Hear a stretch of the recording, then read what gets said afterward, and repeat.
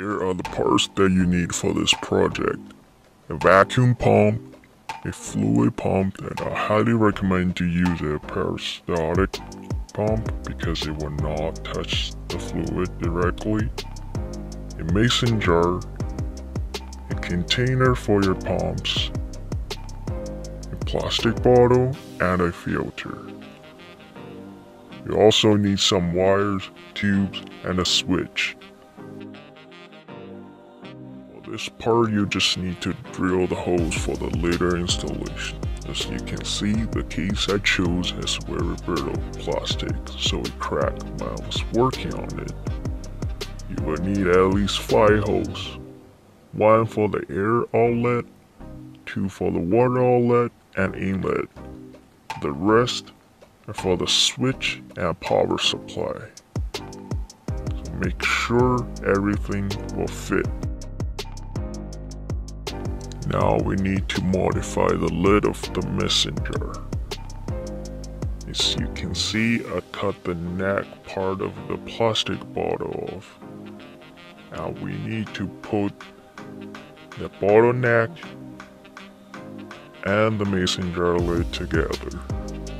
Which you can see, I cut open the center of the mason jar lid, and we'll put the bottleneck, the filter together.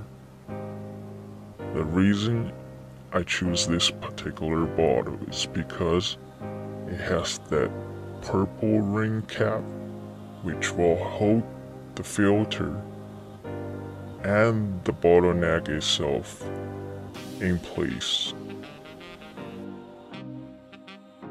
The wiring part is pretty straightforward. Just wire both pump in parallel, along with a switch and the power supply.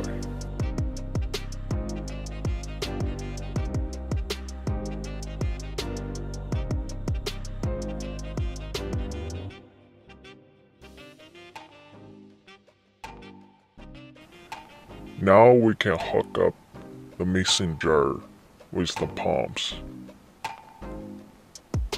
Make sure the water inlet is going through the purple lid, and the other two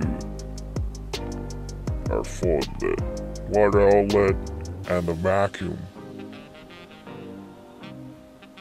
And the vacuum outlet tube is going all the way down to the bottom of the mason jar, but the air outlet tube stays on top and far from the water line. Now it's time to test the machine.